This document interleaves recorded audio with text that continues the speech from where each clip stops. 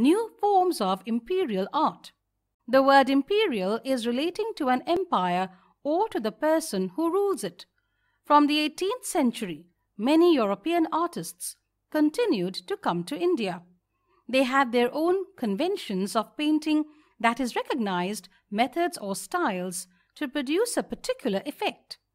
The European artists believed in realism, the style of art in which things, especially unpleasant things, are shown as they actually exist in life and are not just imagined. They carefully observed the person or thing and depicted faithfully what the eyes saw.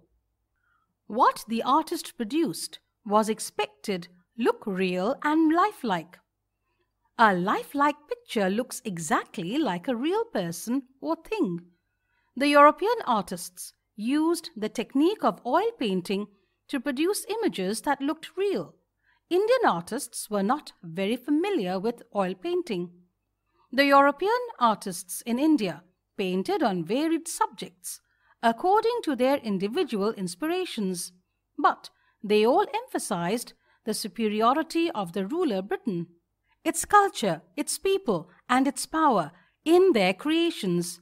To do this, they added imagination in their pictures, sometimes considerably. Their pictures became widely popular in Europe as people were eager to know about India and go there to make a fortune. The European perception of India took shape on the basis of these pictures.